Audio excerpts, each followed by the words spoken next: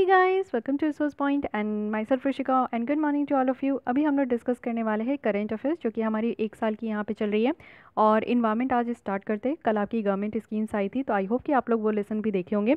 तो 2019 से 20 जितनी भी यहाँ पे करंट अफेयर्स आपकी इंपॉर्टेंट है इन्वायरमेंट से रिलेटेड टॉपिक, वो सारी टॉपिक हम लोग कवर करने वाले हैं। तो आइए स्टार्ट करते हैं हम लोग अपने नेक्स्ट टॉपिक के साथ जो कि है सॉइल ऑर्गेनिक कार्बन। तो सॉइल ऑर्गेनिक कार्बन न्यूज़ में क्यों है पहले ये समझेंगे, उसके बाद समझेंगे कि सॉइल कार्बन होती क्या है। तो न्यूज़ में इसलिए थी क्योंकि अभी ये कन्वेंशन हुई है जिसको हम लोग COP14 कहते हैं और COP14 इस बार हमारे इंडिया में हुई है। That is United nation convention to combat desertification, यानी कि डिजर्टिफिकेशंस को रोकने के लिए इस तरीके की यूनाइटेड नेशंस की एक ऑर्गेनाइजेशन है जो कि यहाँ पे काम करती है।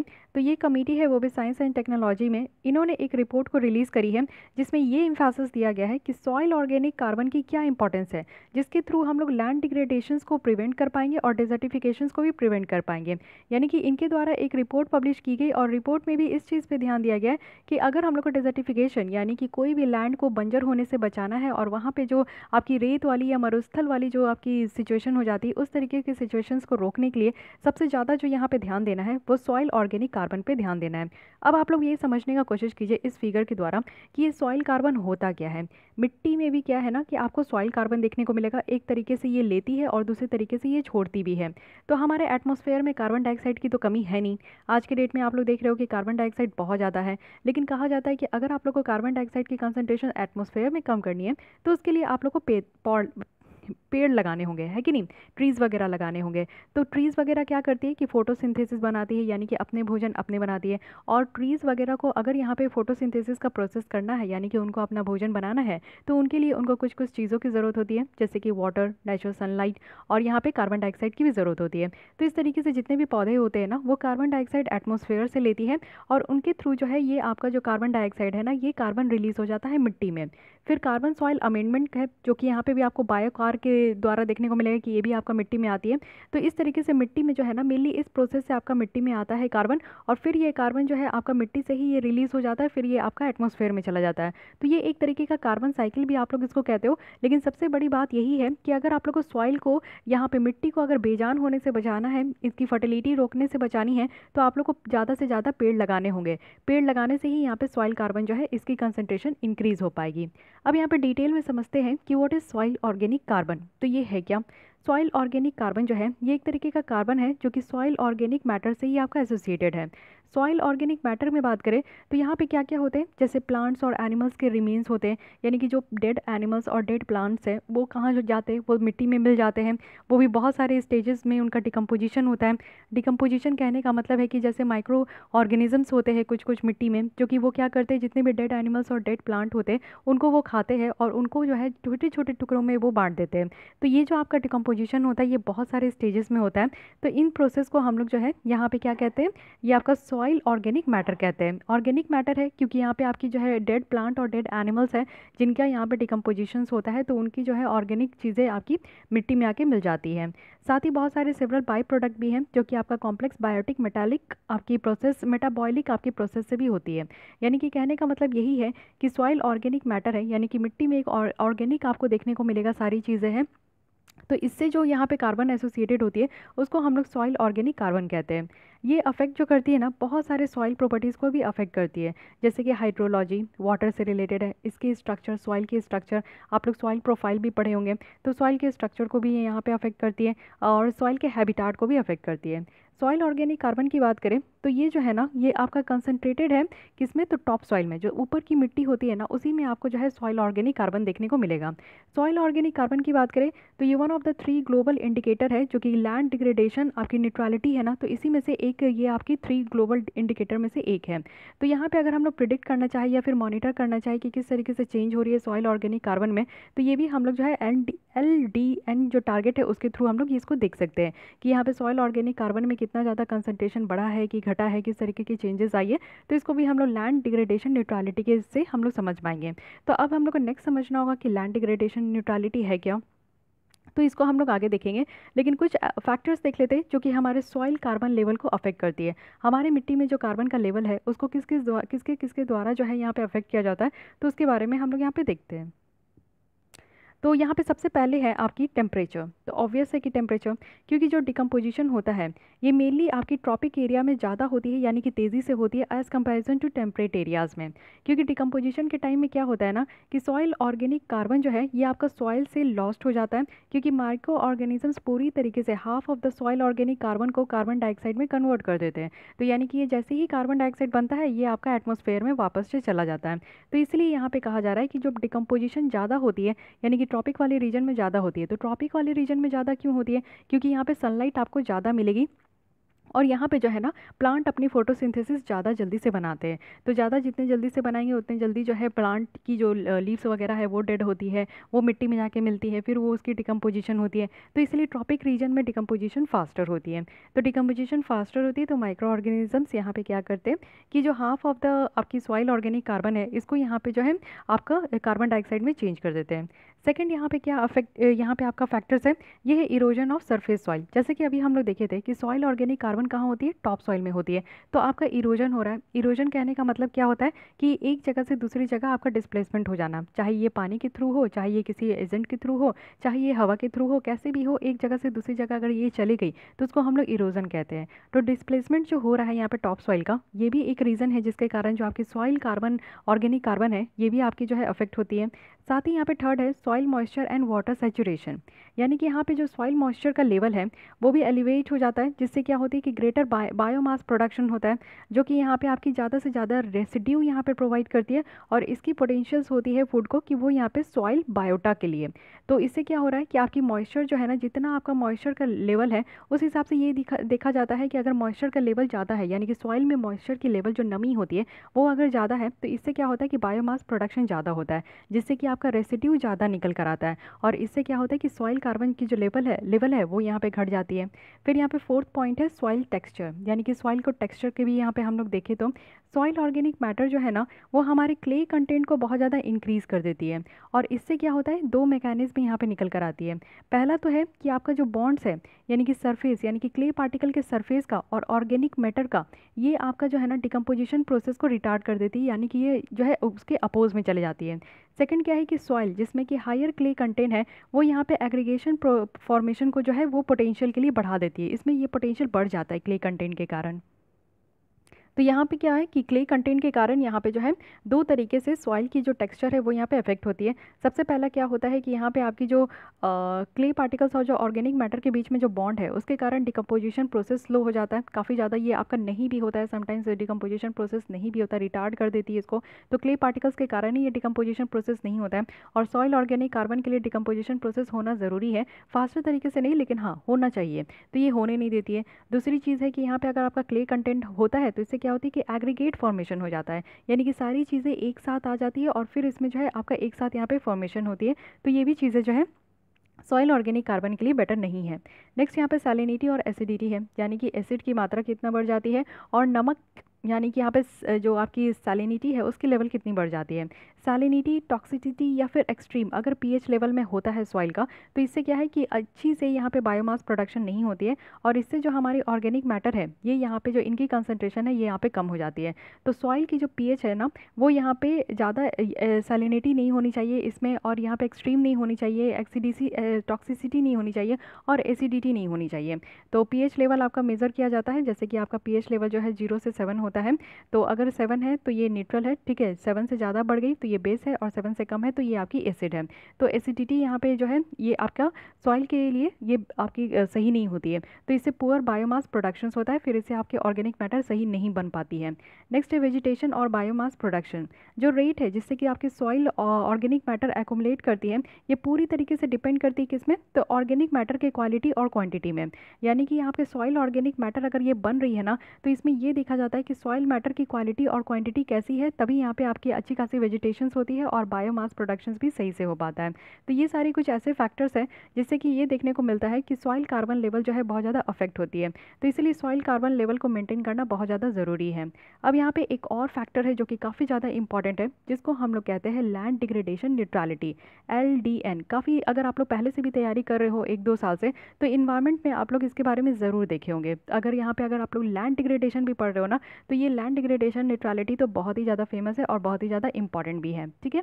तो ये जो आपकी लेसन चल रही है ये PT 365 से ही चल रही है, लेकिन मैं यहाँ पे पब्लिश नहीं कर सकती हूँ, और प्रीवियस लेसन अभी जो है आप लोग को टेलीग्राम में ज़रूर मिल जाएगी। मैं आपसे रिक्वेस्ट करती हूँ गाइस, प्लीज़ आप लोग मेरे टेलीग्राम चैनल को ज्वाइन कर लीजिए रिसोर्स पॉइंट के नाम से। वहाँ पे आपको सारे लिंक अभी भी अवेलेबल है और वहीं से आप लोग आराम से जाकर सारे लेसन देख सकते हो, प्रीवियस लेसन।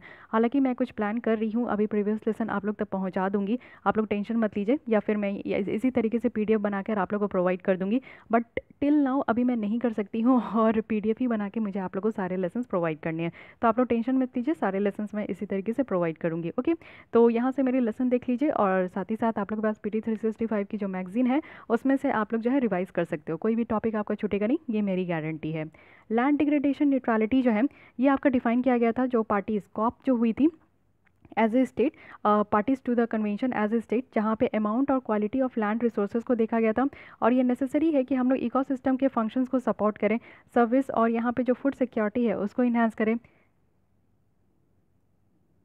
साथ ही साथ स्टेबल, और साथ ही साथ हम लोग टेम्पोरल और जो स्पेशल स्केल और इकोसिस्टम है उसको भी इसके साथ स्पेसिफाई करके इंक्रीज़ करें।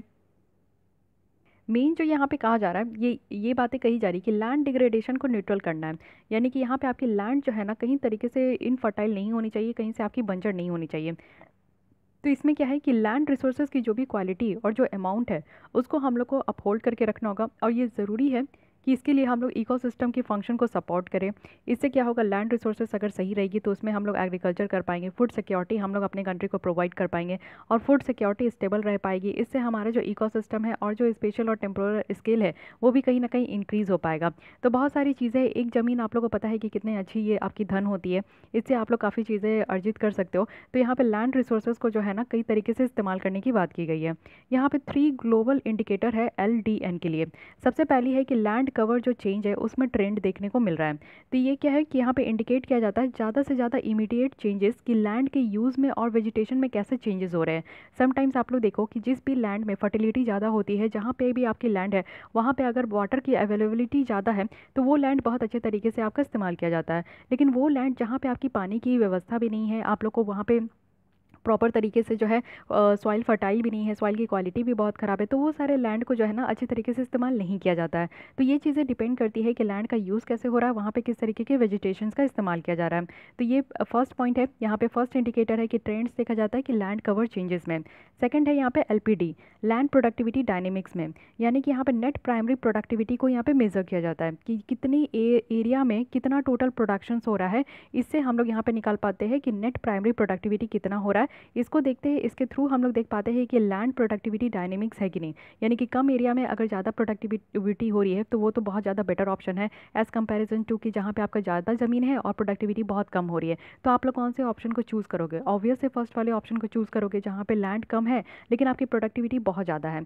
तो इस तरीके का आपका प्रोडक्टिविटी डायनेमिक्स भी देखा जाता है। साथ ही यहाँ पे कार्बन स्टॉक है जो कि सॉइल कार्बन जो ऑर्गेनिक कार्बन है उसको यहाँ पे मेज़र करिए। तो यहाँ पे क्या है कि लॉन्गर टर्म और जो क्यूमुलेटिव रिस्पॉन्स है, रेजिलियंस है लैंड डिग्रेडेशन को लेकर, इसको दिखाया जाता है। तो कार्बन स्टॉक कितना है इसको ये इंडिकेट करती है, यानी कि लॉन्गर टर्म में हम लोग देखते हैं कि उस लैंड में जो है कार्बन स्टॉक कितना है। तो ये 3 ऐसी आपकी जो है यहाँ पे ग्लोबल इंडिकेटर देखने को मिलेगा, जिससे कि हम लोग ये समझ पाते हैं कि लैंड डिग्रेडेशन न्यूट्रल है कि नहीं, और लैंड डिग्रेडेशन को न्यूट्रल रखना है। सबसे पहला है कि कवरेज देखते हैं, लैंड कवर कैसे यहाँ पे चेंज हो रही है, लैंड का इस्तेमाल कैसे चेंज हो रहा है, नहीं हो रहा है, उस लैंड में प्रोडक्टिविटी कितना है और उस लैंड में कार्बन स्टॉक कितना है। तो बेसिक से यही 3 इंडिकेटर है, आपको ध्यान रखना है।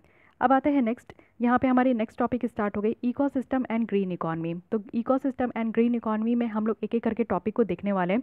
तो सबसे पहले अब हम लोग देखेंगे पेमेंट फॉर इकोसिस्टम सर्विस, यानी कि इकोसिस्टम सर्विस के लिए अब यहाँ पे पेमेंट का भी प्रोविज़न है। तो किस तरीके से पेमेंट की बात की जा रही है और किस पेमेंट की बात की जा रही है ये समझने की कोशिश करते हैं। न्यूज़ में क्यों है? क्योंकि यहाँ पे आप लोग देखोगे कि इंडिया की first ever payment for ecosystem service agreement हुई है इंडिया में, और ये अब यहाँ पे स्टार्टेड किया गया था और ये अब दिख रहा है, यानी कि ये दिख रहा है कि अच्छा खासा यहाँ पे काम हो रहा है। तो फर्स्ट एवर ये आपका जो है payment for ecosystem service agreement जो है वो साइन की गई थी यहाँ पे village forest development society and Palampur municipal corporations के बीच में। तो ये भी ध्यान रखना है। और साथ ही साथ जो है ये आपका जो है यहाँ पे है पीएमसी कहाँ की है, तो ये हिमाचल प्रदेश की है, तो ये भी ध्यान रखना है। इसको फॉर्मलाइज किया गया था 2010 में। ये रूरल अर्बन इंगेजमेंट मॉडल है, जिसमें कि सस्टेनेबल तरीके से वाटर की सप्लाई की जाएगी और जो कैचमेंट एरिया होती है उसको भी यहाँ पे प्रोटेक्ट किया जाएगा। यानी कि जहाँ पे भी वाटर की आपकी एक पूरी तरीके से आपको देखने को मिलेगा कि एक वाटर की आपकी पूरी तरीके से गुच्छे जहाँ पे होते हैं, यानी कि आपकी जो पूरी पानी जहाँ पे होती है और वहाँ पे थोड़ा सा आपका जो है उसको कवर किया जाता है, तो वो एक कैचमेंट एरिया कहला जाता है उस वाटर के लिए, उस रिवर के लिए। तो यहाँ पे सस्टेनेबल तरीके से वाटर जो है वो आपका यहाँ पे पहुँचाया जाएगा। तो ये आपकी हिमाचल प्रदेश की है, जहाँ पे आपका पेमेंट फॉर इकोसिस्टम सर्विस के लिए यहाँ पे आपका एक एग्रीमेंट साइन किया गया है। अब बेसिकली हम लोग देखते हैं कि ये आपकी जो एग्रीमेंट है ये इसमें बातें क्या होती है, क्योंकि इस तरीके के क्वेश्चंस आपसे बहुत ज़्यादा फ्रिक्वेंटली पूछा जाता है कि इसका मीनिंग क्या है, पेमेंट फॉर इकोसिस्टम सर्विस। तो ये भी आपको पता होना चाहिए। इसमें क्या है कि पेमेंट है, तो पेमेंट किस लिए है, तो आप लोग जो लैंड का मैनेजर है, यानी कि लैंड को जो मैनेज करते हो उसके लिए पेमेंट है, और दूसरे नेचुरल रिसोर्सेज के लिए है। इन एक्सचेंज क्या होगा, तो यहाँ पे स्पेसिफाइड इकोसिस्टम सर्विस की प्रोविजन करनी है, वो भी ओवर एंड अबव क्या यहाँ पे अदरवाइज जो है प्रोवाइड किया गया है अगर पेमेंट के एब्सेंस में देखें तो। यानी कि यहाँ पे पेमेंट तो कहा जा रहा है, लेकिन यहाँ पे इन एक्सचेंज देखा जा रहा है कि आपको ये करना है, इसके बदले आपको ये मिलेगा। ये वाला आपका यहाँ पे सिस्टम है। इट मीन्स कि यहाँ पे जो पेमेंट की बात की जा रही है वो यहाँ पे लैंड के मैनेजर को है, या फिर कोई भी और भी नेचुरल रिसोर्सेज है उनके मैनेजर को यहाँ पे पेमेंट दिया जाएगा। किसके एक्सचेंज में, तो वो यहाँ पे कुछ स्पेसिफाइड इकोसिस्टम सर्विस प्रोवाइड करेंगे उसके रिस्पेक्ट में, ठीक है।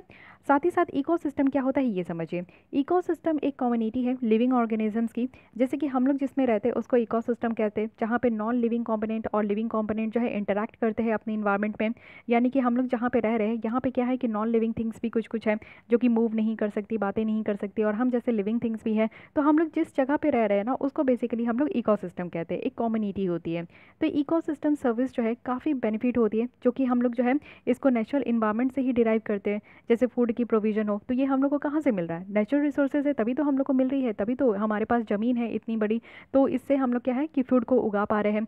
वाटर है, ये हमारी नेचुरल रिसोर्सेज है। टिम्बर है, फाइबर है, ये सारी चीज़ है जो कि हम लोग को कुछ यहाँ पे फंक्शंस के थ्रू मिलती है, जैसे कि सॉइल फॉर्मेशन होती है, न्यूट्रिएंट साइकिल है। तो ये सारी चीज़ों से हम लोग को जो है ना इकोसिस्टम सर्विस प्रोवाइड किया जा रहा है। स्टेक होल्डर्स है जो कि इस तरीके के एग्रीमेंट में आ रहे हैं, और वो वॉलेंट्री बेसिस में आ रहे हैं, यानी कि अपनी मर्जी से आ रहे हैं इसमें। और यहाँ पे कोई भी ऑब्लिगेटेड नहीं है उनको कि वो यहाँ पे काम करेंगे, यानी कि कोई भी सर्टिनिटी नहीं है, कोई भी निश्चितता नहीं है कि वो यहाँ पे आए और इस तरीके का काम भी करें। जो नोवेलिटी है आपका यहाँ पे पेमेंट फॉर इकोसिस्टम सर्विस का, वो यहाँ पे आपका किससे हुआ है, तो बेनिफिशरीज पे प्रिंसिपल से आया है, जो कि यहाँ पे पॉल्यूटर पे प्रिंसिपल को अपोज करती है। कहने का क्या मतलब है, यानी कि पेमेंट फॉर इकोसिस्टम जो सर्विस है ना वो यहाँ पे किसके लिए आया है, बेनिफिशरीज के लिए आया है। जो भी यहाँ पे बेनिफिशरीज है, जो भी यहाँ पे लैंड को अगर सही तरीके से इस्तेमाल करे है, वाटर को सही तरीके से इस्तेमाल करे, हमारे नेचुरल रिसोर्सेज को सही तरीके से इस्तेमाल करें, हमारे इन्वायरमेंट को इकोसिस्टम को मेंटेन करें, तो उनको यहाँ पे इसके लिए पे करना चाहिए। ना कि जो हमारे इन्वायरमेंट को यहाँ पे पॉल्यूट करे तो उनको यहाँ पे करना चाहिए। तो इस चीज़ों को अपोज करने के लिए यहाँ पे लाया गया है। वेरी इंपॉर्टेंट, ये स्टेटमेंट बहुत ही इंपॉर्टेंट है, आपसे डायरेक्टली पूछा जा सकता है इस तरीके का आपकी यहाँ पे स्टेटमेंट को रख के, ठीक है, तो ध्यान रखिएगा। अब आते हैं नेक्स्ट, जो कि है global assessment report on biodiversity and ecosystem service. One of the most important आपकी रिपोर्ट है ये। ग्लोबल असेसमेंट किया गया है हमारे बायोडाइवर्सिटी के ऊपर और इकोसिस्टम सर्विस के ऊपर कि किस तरीके से यहाँ पे हमारी जो है इकोसिस्टम की सर्विस है और बायोडाइवर्सिटी की है। तो न्यूज़ में देख लेते हैं। इंटर गवर्नमेंटल यहाँ पे आपकी साइंस पॉलिसी प्लेटफॉर्म है, वो भी बायोडाइवर्सिटी और इकोसिस्टम सर्विस में, जो कि यहाँ पे रिलीज़ करी है अपनी global assessment report on biodiversity and ecosystem service. सबसे पहले आपसे यही पूछा जा सकता है कि कौन सी यहाँ पे आपकी ऑर्गेनाइजेशन है या फिर कौन है जो कि इस तरीके का रिपोर्ट यहाँ पे पब्लिश करिए, और ये बहुत ही यूनिक है, मे भी आपसे पूछा जा सकता है। तो डिटेल में देखते हैं। ये पहली बार इस तरीके की रिपोर्ट है, तो और ज़्यादा ये आपकी इंपॉर्टेंट बन गई, ठीक है। पहली बार ऐसा रिलीज़ किया गया है इस तरीके के ऑर्गेनाइजेशन के द्वारा, जो कि मोस्ट कॉम्प्रिहेंसिव साइंटिफिक इवोल्यूशंस लेकर आई है हमारे नेचर के बारे में, और पूरी तरीके से डिटेल बताएगी कि हमारे अर्थ में जितने भी स्पेसीज हैं उनके हेल्थ के बारे में यहाँ पे डिटेल में देखने को मिलेगा। तो अब चलिए देखते हैं, क्योंकि ग्लोबल लेवल पे ये असेस किया गया है, तो इसके बारे में देखते हैं क्या क्या बातें बताई जा रही है। इस रिपोर्ट के हिसाब से अगर हम लोग देखें तो जो ग्लोबल चेंज हो रही है नेचर में, ये हमारे 50 ईयर से हो रही है, जो कि हमारे ह्यूमन हिस्ट्री में आज की भी डेट में एग्जिस्ट कर रही है। जो डायरेक्ट ड्राइवर्स है जो हमारे नेचर को चेंज कर रहे हैं, ये लार्जेस्ट, तो इसमें क्या है, लार्जर ग्लोबल इम्पैक्ट है, यानी कि जो यहाँ पे नेचर में चेंजेस देखने को मिल रही है, ग्लोबल वार्मिंग हमारी बढ़ते जा रही है। आज की डेट की गर्मी कितने देर से आ चुकी है, अभी मई मंथ चल रही है, तो आज अभी मई मंथ में आप लोग कुछ ही दिनों से जो है गर्मी रिली फील कर पा रहे होगे, क्योंकि स्टार्टिंग ऑफ मई में इतनी ज़्यादा गर्मी नहीं थी। अब टेम्परेचर हर जगह थोड़ी थोड़ी अप हो रही है, लेकिन लास्ट ईयर के कंपैरिजन में फिर भी टेम्परेचर अभी भी डाउन है कि नहीं। तो ये क्या है, ये क्लाइमेट चेंजेस है। और साथ ही साथ इस बार ठंडी भी आप लोग देख रहे थे, काफ़ी ज़्यादा एक्सट्रीम विंटर भी सीज़न थी, साथ ही काफ़ी लंबे समय तक भी विंटर सीज़न थी। तो इसको भी जो है क्लाइमेट चेंज का ही एक बात कहा जा रहा है। तो यहाँ पे ग्लोबल इम्पैक्ट देखने को मिल रहा है। तो कैसे हो रही है, हमारी लैंड और सी यूज़ में चेंजेस देखने को मिल रही है। पहले जो जिस तरीके से हम लोग अपने ज़मीन को इस्तेमाल करते थे, आज की डेट में कहीं ना कहीं हमारा नज़रिया चेंज हो गया। बहुत सारे टेक्नोलॉजी टेक्निक्स भी हम लोग इस्तेमाल करने लगे हैं। साथ ही हम लोग ऑर्गेनिजम्स के डायरेक्ट एक्सप्लॉयटेशन कर रहे हैं, डायरेक्ट उनको बर्बाद कर रहे हैं। क्लाइमेट चेंज है, पॉल्यूशन तो आज की डेट में कहना नहीं, हर एक लेवल का पॉल्यूशन यहाँ पे निकल कर आ रहा है। साथ ही साथ प्लास्टिक पॉल्यूशन की कमी थी, तो ये पॉल्यूशन पूरी कर दी गई है। साथ ही ओशन पॉल्यूशन भी आप लोग देख रहे हो, जिसमें प्लास्टिक के कारण जो है हर एक जगह चौक हो गई है। उसके कारण जो मैराइन इकोसिस्टम है बहुत ज़्यादा डिस्टर्ब हो गई है। साथ ही हमारे एलियन इन स्पेशीज़ का भी इन्वेजन बहुत ज़्यादा देखने को मिल रहा है। एलियन स्पेशीज़ कहने का मतलब है ऐसा नहीं कि दूसरे पृथ्वी से निकल कर आ गए हैं, उनको एलियन नहीं कहा जा रहा है।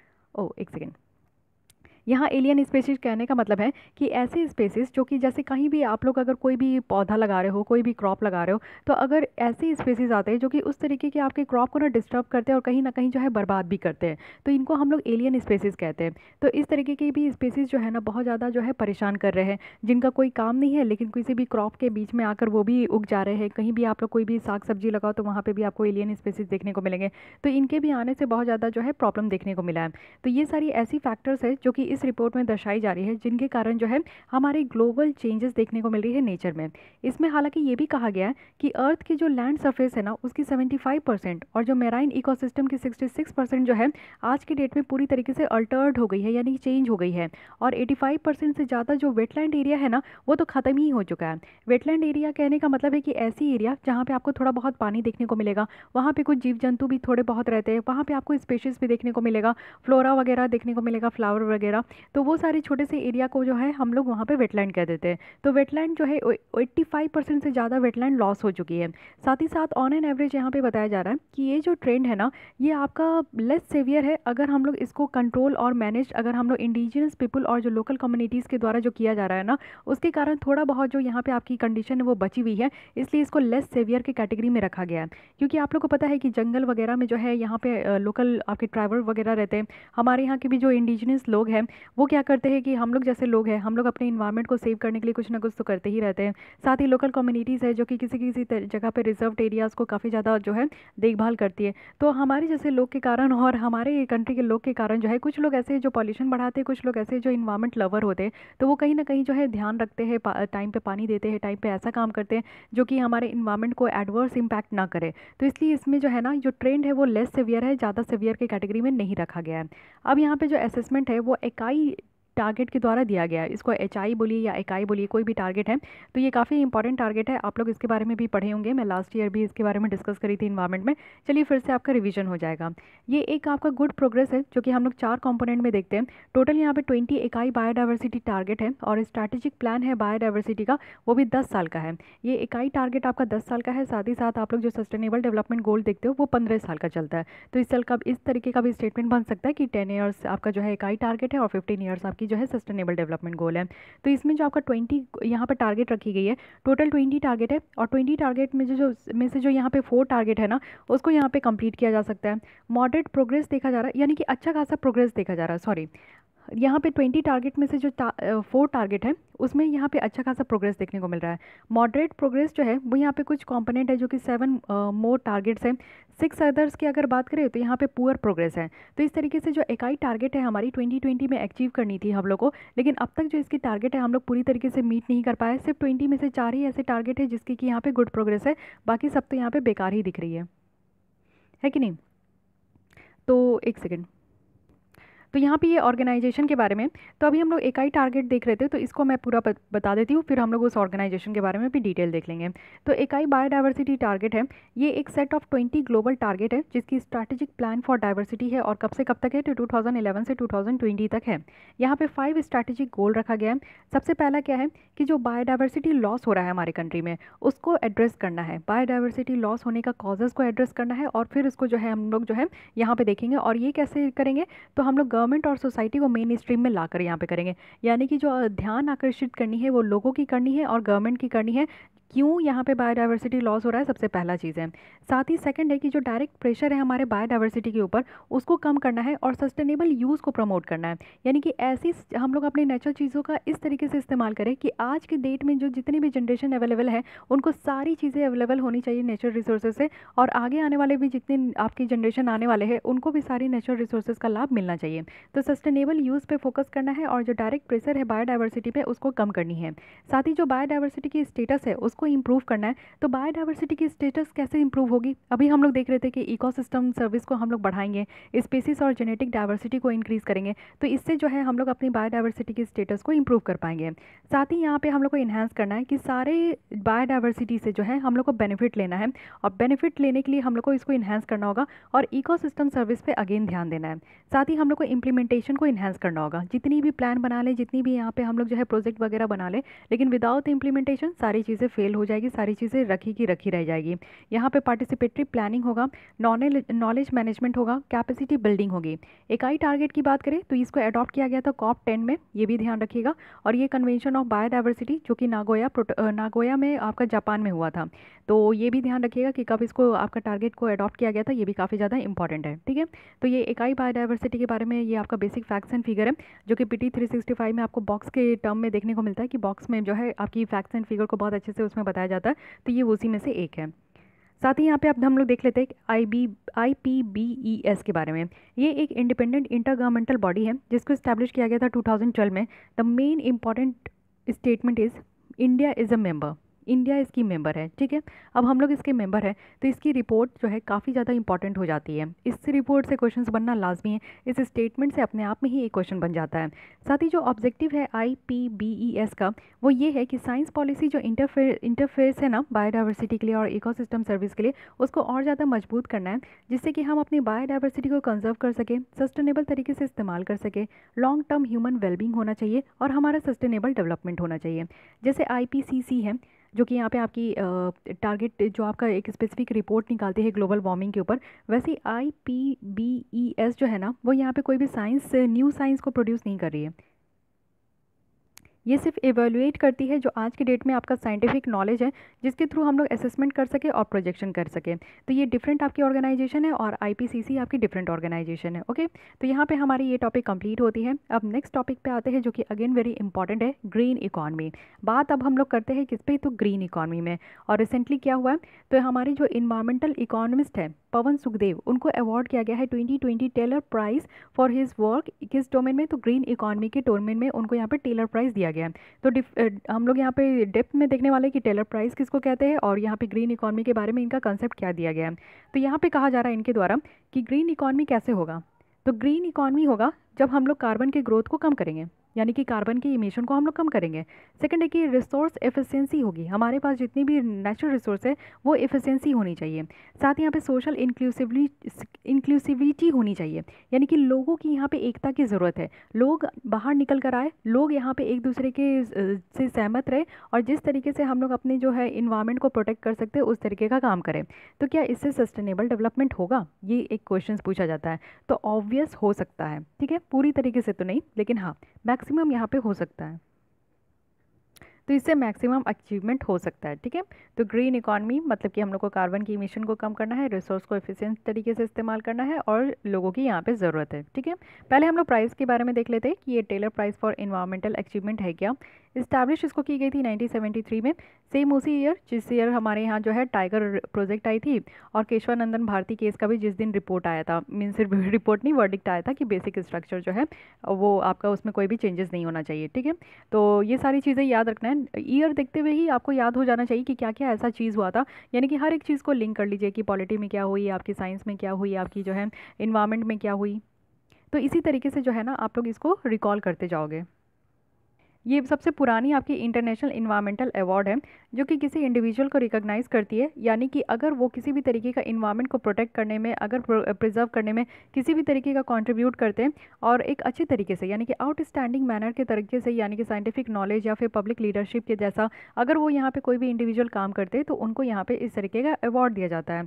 तो यहाँ पे आपको इन्वायरमेंटल कंसर्न की स्पेक्ट्रम हो, जिसमें कि आपकी इन्वायरमेंटल पॉलिसी है, हेल्थ है, एयर है, वाटर पॉल्यूशन है, ये सारी चीज़ों को यहाँ पे देखा गया।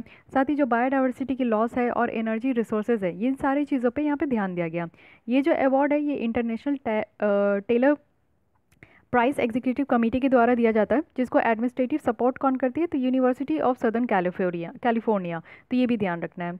अब आइए हम लोग ग्रीन इकॉनमी में अपनी वापस चलते हैं। तो as per the United nation environment programme है, जो कि आपकी जो है इन्वायरमेंट के ऊपर सबसे बड़ी प्रोग्राम है ये, और ये ऑर्गेनाइजेशन जो है इन्वायरमेंट का पूरा देख रेख करती है। तो ये ध्यान रखिएगा, सबसे सुप्रीम ये आपकी जो है ऑर्गेनाइजेशन है। ग्रीन इकॉनमी की बात करें तो ये वन है जिसमें कि हम लोग ह्यूमन के वेलबींग को, यानी कि हमारे हेल्थ को इम्प्रूव हो कर सकती है, सोशल इक्विटी बिल्ड हो सकती है, यानी कि सोसाइटी में एक अच्छे तरीके से जो है इक्वालिटी आ सकती है। वहीं अगर हम लोग देखें तो इन्वायरमेंट में जो रिस्क है वो कम्प्लीटली ख़त्म हो सकेगा, और इकोलॉजी स्कार्सिटीज़ भी यहाँ पे कम हो पाएगी। यानी कि आप लोग देखते हो कि कमी हो रही है, पानी की कमी हो रही है कहीं, और अच्छे एयर की कमी हो रही है, या अच्छे पानी की कमी हो रही है, यानी कि ओशन वगैरह भी आज के डेट में इतना ज़्यादा डर्टी हो गया है कि मत पूछिए। तो सारी चीज़ों की कमी हो रही है, तो इसकी जो कमी है ये भी यहाँ पे ख़त्म हो पाएगी। इसको हम लोग कह रहे हैं ग्रीन इकॉनमी, एक ऐसा इकॉनमी बनाना है। ओके, तो ये इसकी डेफिनेशन है जो कि ध्यान में रखना है। साथ ही यहाँ पे अल्टरनेटिव भी है कि आज के डेट में आप लोग देखोगे कि इकोनॉमिक मॉडल बहुत ज़्यादा डोमिनेट कर रही है, जहाँ पे इनइक्वालिटी बहुत ज़्यादा है, हमारे वेस्टेज को इंकरेज हो रही है, यानी कि बहुत ही ज़्यादा कचरा है और कचरे को अच्छे तरीके से मैनेज नहीं किया जा रहा है। साथ ही सारी चीज़ों की रिसोर्सेज की स्कार्सिटीज़ देखने को मिलती है। वाइड स्प्रेड थ्रेड है, यानी कि बहुत लार्ज नंबर पर ये आपको थ्रेड भी देखने को मिल रहा है, चाहे इन्वायरमेंट की हो या फिर ह्यूमन हेल्थ की हो। इसका एम क्या है? इसका एम है कि हम लोग अपनी इकॉनमी को ट्रांजिशन दें, यानी कि लो कार्बन होनी चाहिए, रिसोर्स एफिशिएंसी होनी चाहिए और सोशल इंक्लूसिव होनी चाहिए।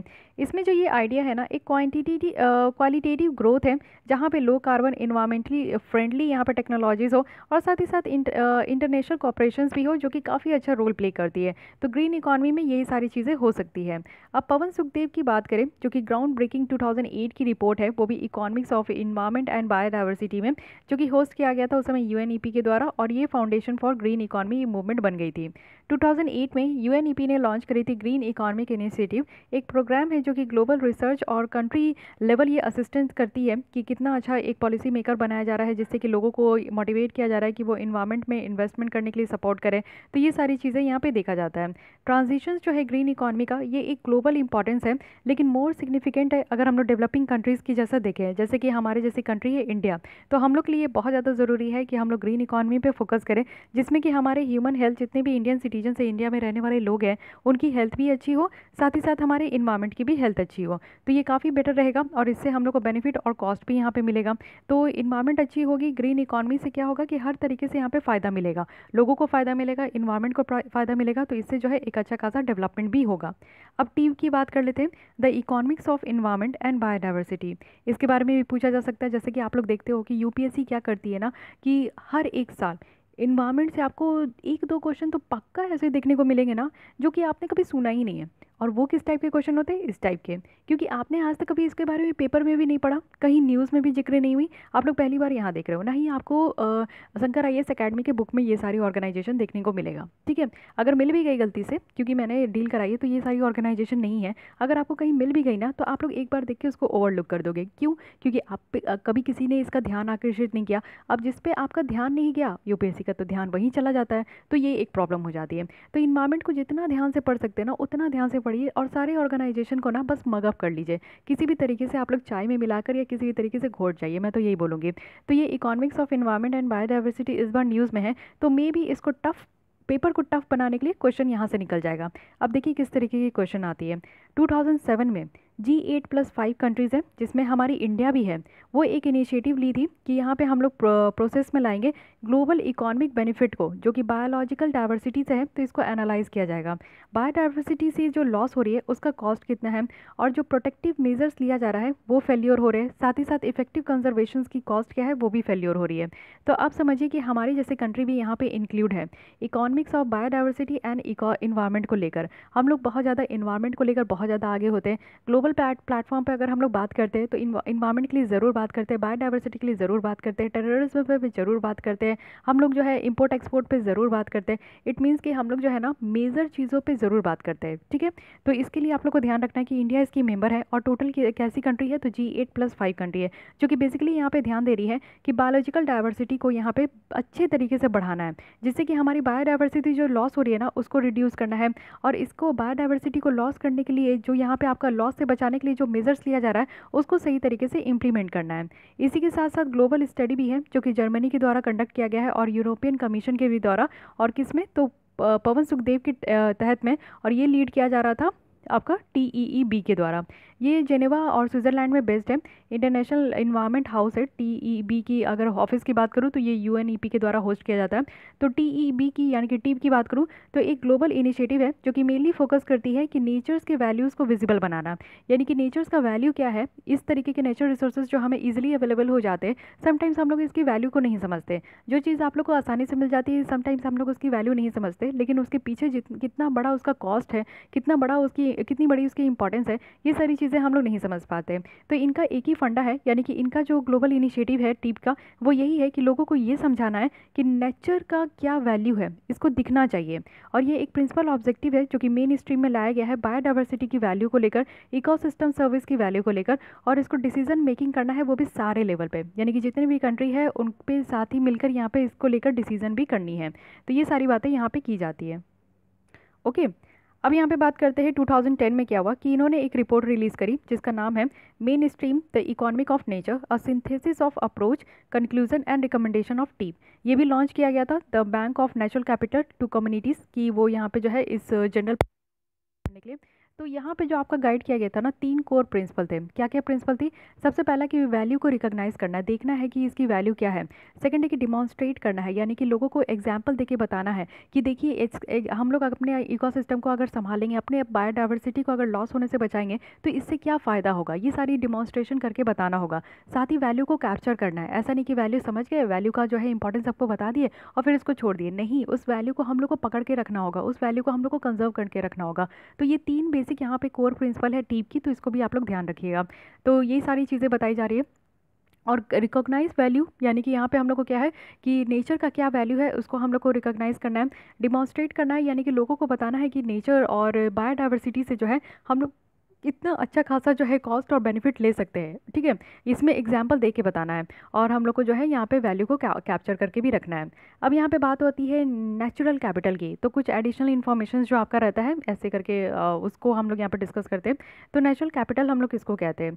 तो रेनेबल और नॉन रेनेबल जो रिसोर्सेज की स्टॉक है। तो रिनेबल एनर्जी क्या होती है? जो कि हमारे नेचुरल रिसोर्सेज हैं। जैसे हम लोग रिनेबल एनर्जी की बात करते हैं ना कि हम लोग सोलर एनर्जी से, सन से हम लोग जो एनर्जी लेते हैं उसको सोलर एनर्जी कहते हैं, विंड से जो एनर्जी लेते हैं उसको हम लोग विंड एनर्जी कहते हैं।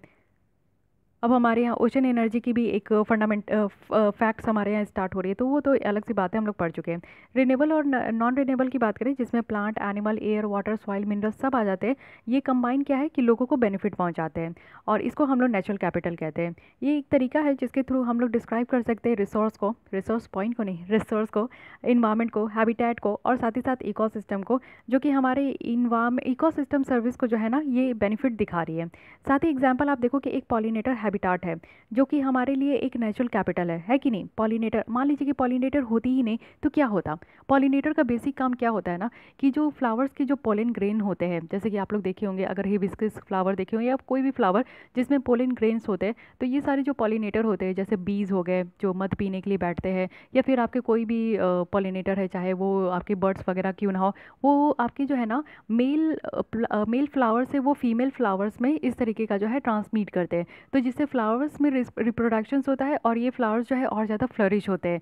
तो पॉलिनेटर्स का हमारे नेचर में बहुत ज़्यादा इंपॉर्टेंस है, इसलिए आप लोग ये समझो कि ये हमारे लिए एक नेचुरल कैपिटल है जो हमारे इन्वायरमेंट को देते हैं, जो हमारे इन्वायरमेंट को जो है और ज़्यादा फ्लरिश बनाते हैं, जो हमारे इन्वायरमेंट में 4 गुना चांद लगाते हैं, उसको हम लोग नेचुरल कैपिटल कहते हैं, ठीक है। कैपिटल मतलब कि धन होता है। अब हम लोग जो है धन अर्जित करते हैं, है कि नहीं?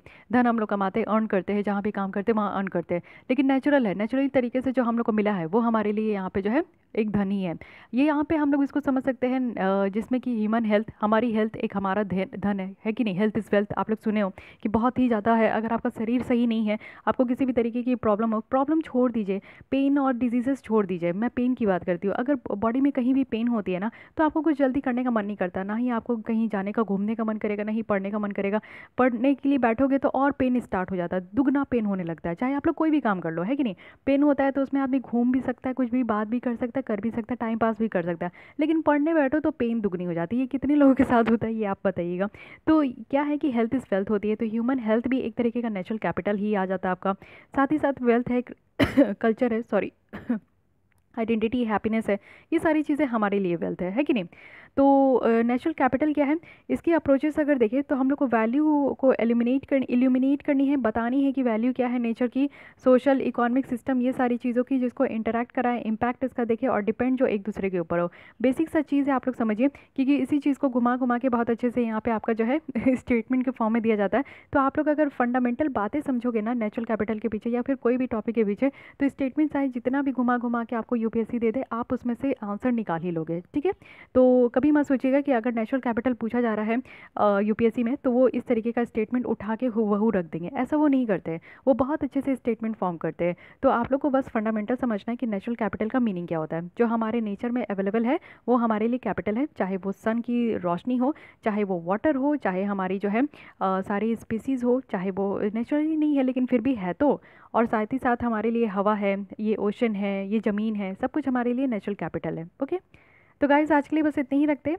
आई होप आप लोग को ये लेसन अच्छा लगा होगा, और प्लीज़ आप लोग कंफ्यूज मत होइए, परेशान मत होइए। पीटी 365 की लेसन इसी तरीके से आप लोग को मिलेगी पीपीटी के फॉर्म में। आप लोग मैगजीन से रिवाइज करते रहिए और प्रीवियस लेसन आप लोग मेरे टेलीग्राम से देख लीजिए, ठीक है। बाकी आप लोग को इसी तरीके से पीपीटी के फॉर्म में मिलेगा। अब आप लोग की जो है एंशिएंट हिस्ट्री भी स्टार्ट हो चुकी है, साथ ही साथ जो प्रीवियस लेसन आप लोग की बची है पॉलिटी की, ये भी मैं कवर कर दूँगी, और आप लोग की इन्वायरमेंट की भी कुछ लेसन बची हुई है शंकर IAS अकेडमी की, तो उसकी भी मुझे कंप्लीट करनी है। एंड देन मार्च मंथ की भी आप लोग को मैं इसी तरीके से मंथली आपको मैगजीन प्रोवाइड करूँगी। कुछ भी चीज़ रुकेगा नहीं, देखिए अल्टरनेटिव इज़ ऑलवेज देयर। कोई भी काम आप लोग करते हो ना, कहीं भी कोई भी, उसका अल्टरनेटिव हमेशा होता है। क्या हो गया अगर हम लोग को PDF रोक दिया गया, PDF नहीं पढ़ा पा रही हूँ, ऐसे तो मैं आपको पढ़ा पा रही हूँ ना। तो इसलिए परेशान होने की ज़रूरत नहीं है, हमेशा पॉजिटिव एटीट्यूड लेकर चलिए। हर एक चीज़ की अल्टरनेटिव होती है, परेशान मत हो रही। परेशान होने से अच्छा है ना कि कुछ आप लोग सोल्यूशन ढूंढ लीजिए कि क्या करना बेटर रहेगा, क्या करना नहीं बेटर रहेगा, ठीक है। तो मैं आपको इतना सोल्यूशन बता रही हूँ, तो फिर भी आप लोग परेशान हो रहे हैं कि मैम कहाँ मिलेगा, कैसे मिलेगा। देखिए अगर आप लोग के पास कैपेबल है ना, अगर आप लोग के पास मोबाइल में स्पेस है, लैपटॉप में स्पेस है, टैब में स्पेस है, तो आप लोग प्रीवियस जो भी आप लोग को लगता है कि मेरी लेसन अच्छी है, तो उसको टेलीग्राम से आकर डाउनलोड करके रख लीजिए, ठीक है। टेलीग्राम से मैं नहीं हटाने वाली, अब चाहे विजन आइस वाले को जो भी करना है करने दीजिए, मैं वहाँ से तो नहीं हटा सकती, क्योंकि वहाँ पे आप लोग के लिए वो रखा हुआ है। तो एक जगह तो ओपन होना चाहिए ना, तो इसलिए वहाँ पे आ जाइए। बहुत कम लोग अभी भी ज्वाइन किए हैं टेलीग्राम में, आप लोग को सारी लेसन मिल जाएगी। प्लीज़ आप लोग परेशान मत होइए, आप लोग इतनी परेशानी देखकर मुझे परेशानी हो रही है, तो मैं इधर लेसन लेकर आ रही हूँ, और क्विज़ भी स्टार्ट करूँगी, क्योंकि अभी तो थोड़ा सा डिस्टर्ब हो गया ना। तो नेक्स्ट लेसन से आपको यहाँ पे क्विज़ भी देखने को मिलेगा, ठीक है। तो आज के लिए बस इतनी ही। अगर आपको ये लेसन अच्छी लगी, आपको हेल्पफुल लगी, तो ही लाइक कीजिएगा, अपने दोस्तों के साथ भी शेयर कर सकते हैं अगर आपको अच्छा लगा तो। और फिर भी कोई डाउट करिए, सजेशन है तो कमेंट कीजिए, एंड मेक श्योर कि आपने मेरे चैनल को सब्सक्राइब कर लिया है। Thank you.